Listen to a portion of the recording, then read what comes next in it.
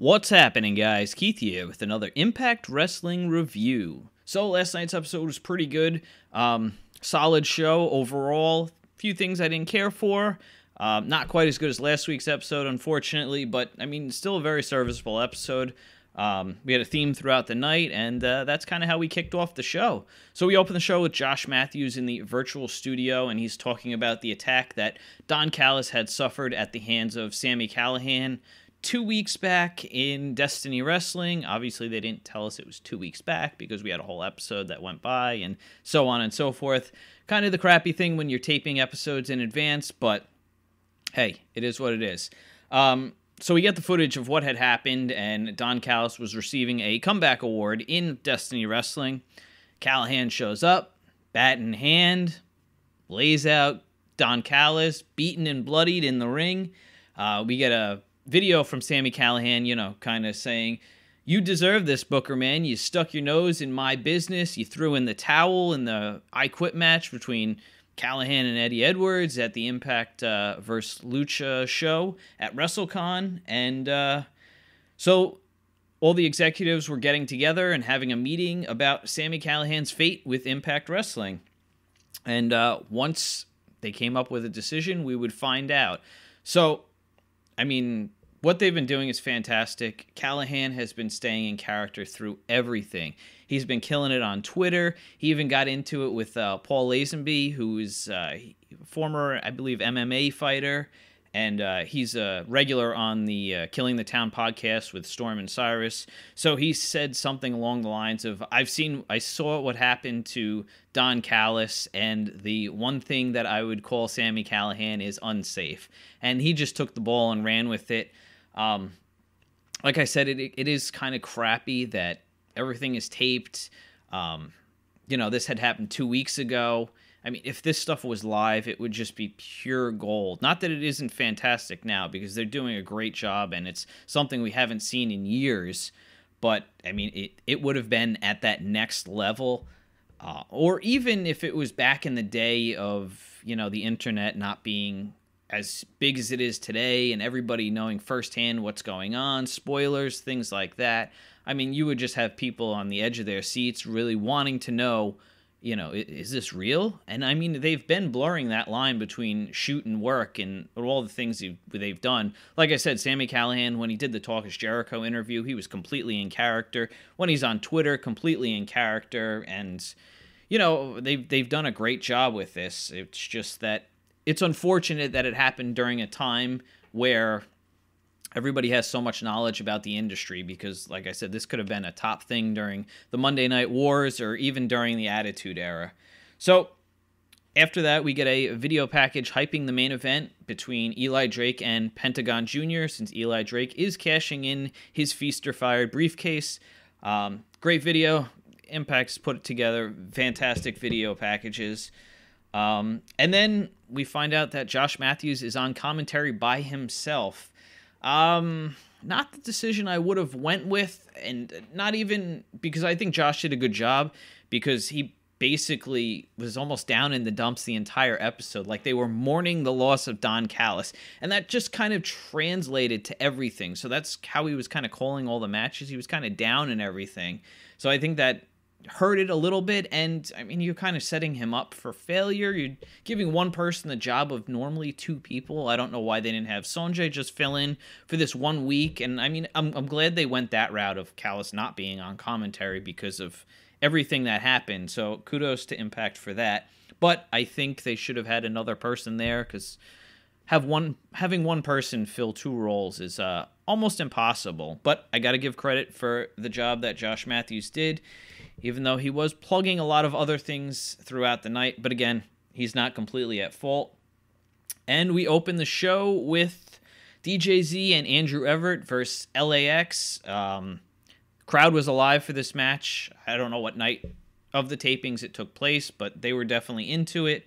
Fast-paced, high-flying match, what you would expect from these four guys. Andrew Everett had a couple close calls. I mean, just him doing, I think it was a moonsault off the ropes, and between the guardrail, very little room, but the man landed it perfectly. and then he hit, I believe, Santana with one on the other side, but he was so close to the ring. If it wasn't for Santana catching him, it could have ended very poorly. But again, I think Santana actually had posted up on Twitter saying, that's our job, is to keep the other person safe, and he's 100% right there. And great that he was able to do that. But like I said, back and forth action throughout the match. I like the pairing of DJZ and Andrew Everett. Fantastic to have DJZ back in the company and Andrew Everett being a regular on the show. He was not showcased for a while there, doing a little bit with Trevor Lee and Caleb Conley, but that's about it. So LAX sets up for the street sweeper on DJZ. DJZ is able to counter and roll up Ortiz for the win. So basically the mental destruction of LAX continues. Definitely the right decision here.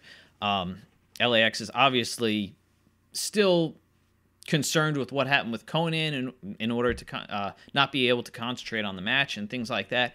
And just good storytelling here, the right way to book the match. And with that win, I believe next week, DJZ and Andrew Everett get a title shot against the current tag team champions, Eli Drake and Scott Steiner. So we go backstage, and we see Joseph and Grado, Joseph Park, that is, and Grado backstage, and talking about Grado's return match. And Joseph Park does not believe Grado has a new girlfriend. And we get Katarina. She walks up, also known as Winter, and she comes and kisses Grado. Park asks her what she sees in him, and she says it's what's on the inside that counts. So just basically reintroducing Grado and Katarina. So we see Aries backstage, and he says he's going to keep an eye on the main event. He says since he is going to reclaim his other world title. I do like that he is still holding the Grand Championship and calling it a world title. Just a little, little things that go a long way. So up next we have Rohit Raju versus Grado. Yeah, not much to say about this match. It wasn't too good, but basically a return match for Grado. Katarina was ringside with him, so it was basically just getting those two on the show. Grado ends up getting the win after hitting the cannonball in the corner, and that was that. After the match, we go backstage, and Joseph Park is laid out, and we see that same symbol of the circle with the X through it on top of him. So we moved from, I guess, backstage personnel now to wrestlers. Not sure how long this is going to go for or who's behind it, if it's one person, if it's a bunch of people, but I'm interested to see. Then we get a video package for Tessa Blanchard. This was well put together, kind of learn why she's here and who she is. Kind of gives people an idea of the type of person she is and her family's history, things like that. It was a good video package, and I believe next week she will be wrestling Kiera Hogan, so that makes sense. And then we get a interview with Mackenzie interviewing both Eli Drake and Scott Steiner. Eli's asked about his match with Pentagon tonight. Drake says he wants to be recognized as the #1 guy and tells Aries that there is a new belt collector in town. Steiner says that he has Eli's back tonight, and Eli says, you know what, I got to go out there and do it myself. And Steiner's like, people always need friends, and he kind of took offense to it, so I don't know if something's brewing there. Could just be a little something. Then we have the 4-way match for the #1 contendership for the X Division Championship. This was Drago versus Aerostar versus Phantasma versus Taiji Ishimori.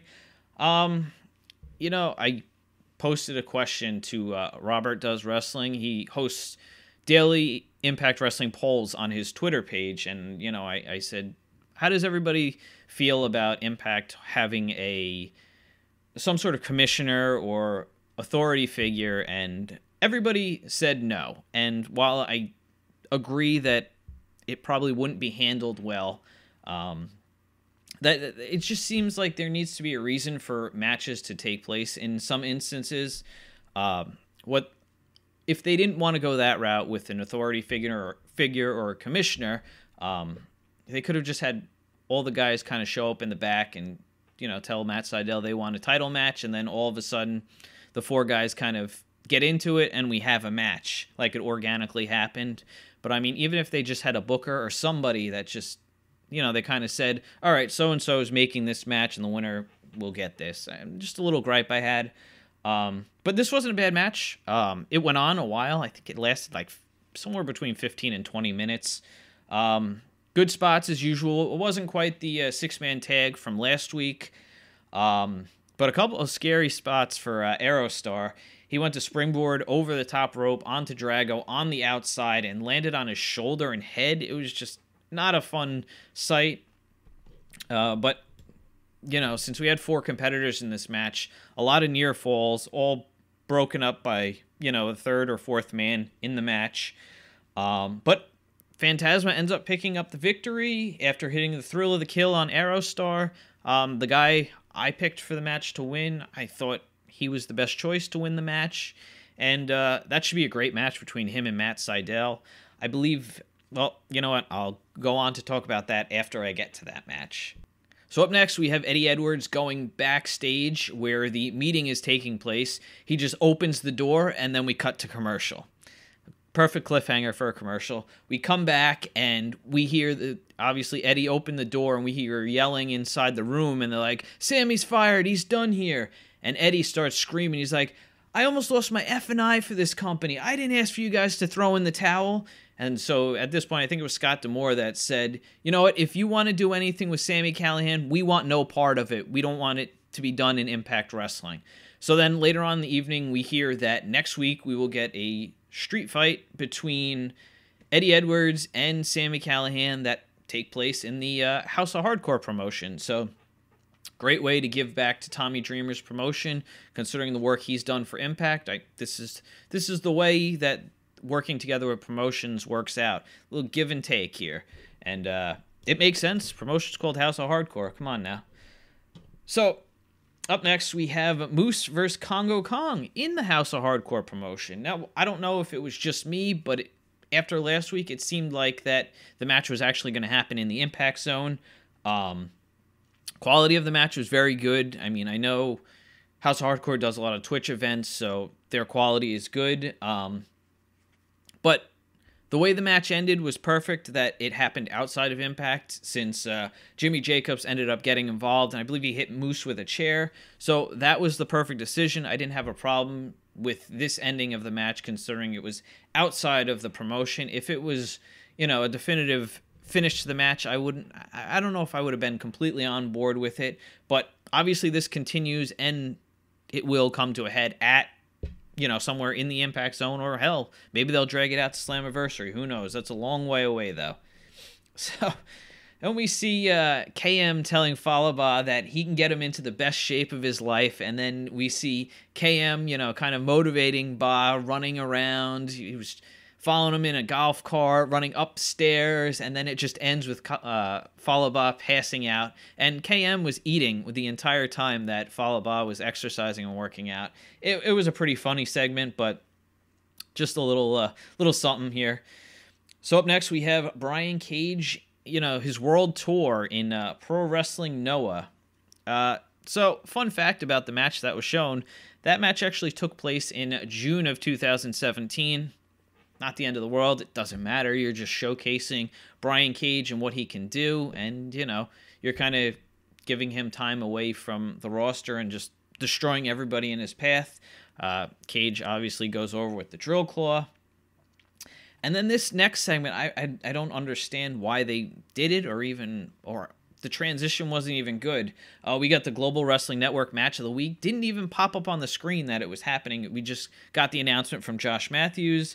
It was an Ultimate X match between Suicide, Alex Shelley, Consequence Creed, and Jay Lethal. And, I mean, it was kept short at least, but it was completely useless. It definitely just felt like it was thrown there.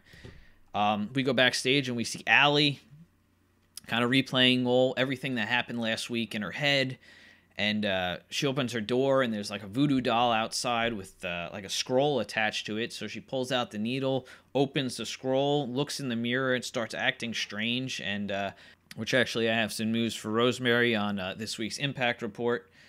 Unfortunately, not good news, but at least it kind of lets us know where we stand with things.